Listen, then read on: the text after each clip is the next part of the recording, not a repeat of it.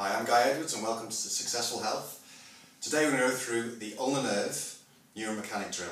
And we've got Ryan Farrington here, our athlete. He's going to help us with this. So, as I mentioned in previous videos, we're going to add tension to the nerve, the ulnar nerve in this particular case, to increase coordination of the muscle, so allow the muscle to contract and relax when it needs to, or we're going to increase neural drive to the muscle, allowing it to contract with more force potentially if there's a deficit in that muscle at the time. And in this case, it'll be the muscles that are innervated by the ulnar nerve. So to add tension, you start in the brain and you take tension on that end and put the other tension in the wrist and hand where the ulnar nerve finishes.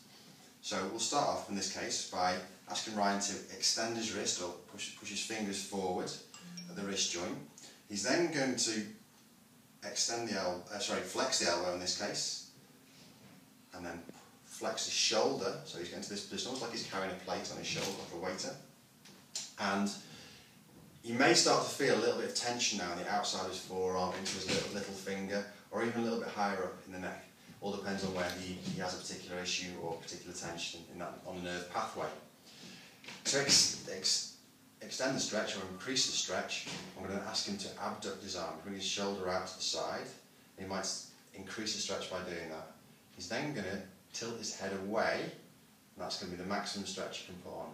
Okay, so I'll just bring him back out of that stretch. And the idea isn't to increase the stretch into a painful position, it's just trying to increase the stretch so you can feel, have more awareness of the pathway of that ulnar nerve. Okay, so that's a neural tensioner.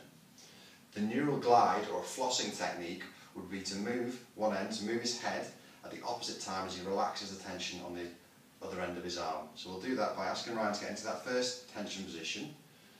Okay. In this case, it's a little bit like drinking a cup of tea. So, as he's imagining drinking a cup of tea, he brings his arm up and he's going to relax the tension in his neck by tilting back his head. As he brings it up, he's going to shorten the neck and lengthen the nerve at this end. And as he brings it back down again, he's going to bring it back in to neutral.